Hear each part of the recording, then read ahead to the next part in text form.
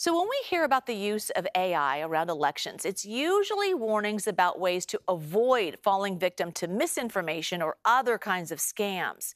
But students at a Pleasanton high school have created tools using artificial intelligence aimed at improving the discourse around elections and helping voters be better informed. Sooji Nam has the details from Amador High School.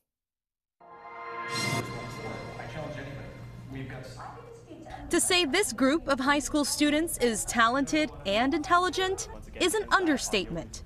Developing the prompt, figuring out how to get the context and the information to the AI. Seniors at Amador Valley High School in Pleasanton developed an AI fact-checking tool and were sharing their findings with their classmates on Thursday. It was a 3-week project. Their assignment was to fact-check the presidential debate.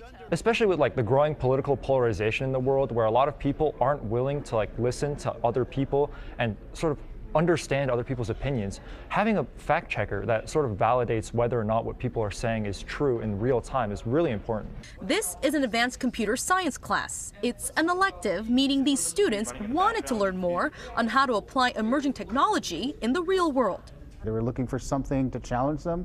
They were bored, and we created a class that really gave them the ability to have open-ended problem solving. Some students created this tool that establishes in real time on the screen whether what was mentioned during the debate was factual.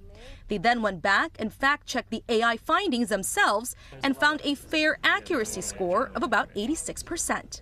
AI is a tool. It's not, hey, how can I cheat on my homework? How can I get out of an essay?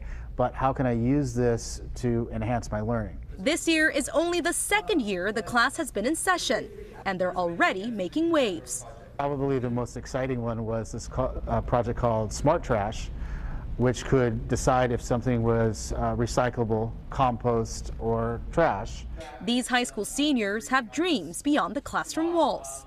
I want to make AI more accessible for the average person. ChatGPT was a huge step in that direction, but I want to make more advanced AIs more accessible for people while also implementing proper safeguards to prevent misuse of AI. And the work doesn't stop now. These students will be working on many different projects, including their final project. While they can't spoil any details, students last year, they created a holiday robot drone parade.